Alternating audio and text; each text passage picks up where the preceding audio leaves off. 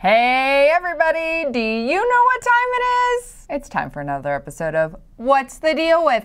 And I want to know what's the deal with convex versus concave polygons. Let's first start with convex polygons. Let me give you a few examples of some convex polygons. These are just a few examples of convex polygons. Notice a couple of things. One, they don't have to be a regular polygon. So you'll notice that like this shape right here is not a regular polygon. So convex polygons don't have to be regular. However, it can't be a shape like this. This shape would not be convex. It would be concave.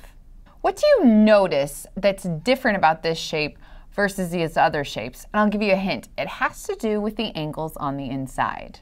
Maybe you're noticing that the angles on this shape are all, looks like a cube. But what about this angle right here?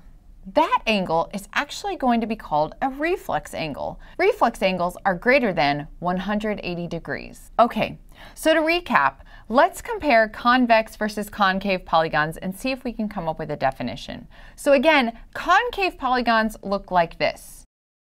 They are polygons that have at least one angle that is more than 180 degrees or a reflex angle.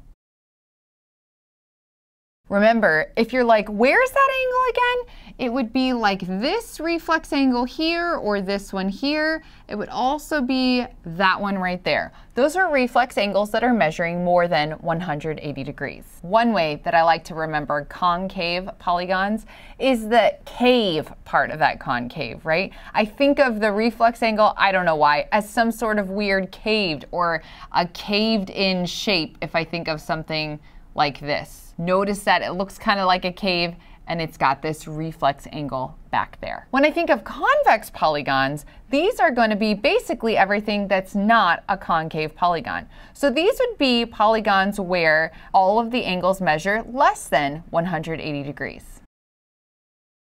Again, these would be your more normal looking polygons like squares, rectangles, hexagons, octagons, that sort of thing. So I will draw just a few to show you some examples. Again, notice that my convex polygons do not have to be regular. They could be regular or irregular. I hope this video is helpful and you now know what's the deal with convex versus concave polygons.